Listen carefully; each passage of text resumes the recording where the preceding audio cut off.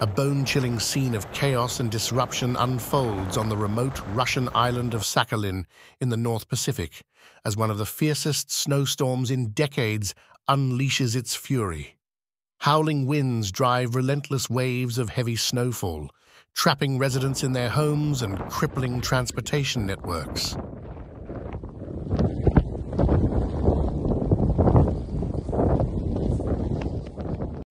Hello and welcome to Alerts On.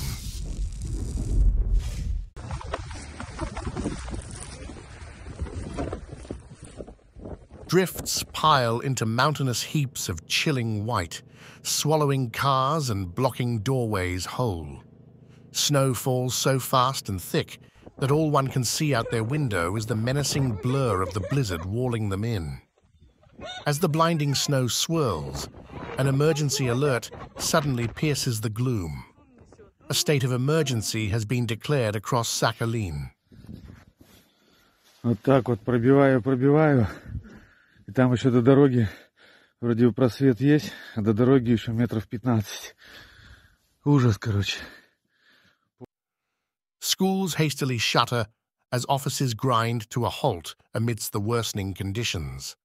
Hundreds find flights abruptly cancelled, their travel plans shattered by winter's whims.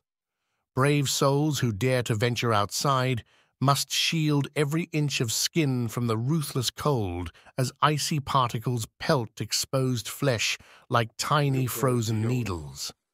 Even the short dash to a snow-entombed car leaves residents shivering uncontrollably. Вот там еще под второй этаж.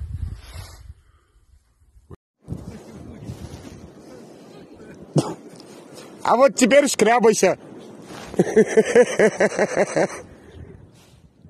The raging snow cyclone shows no signs of relenting, with forecasters ominously warning hazardous conditions could persist for days. As engine rumblings fade under the screeching winds, many ponder if the outside world still exists beyond their barricaded homes, or if Sakhalin has become utterly lost in a freezing ocean of ever-rising snow. Вот такие дела.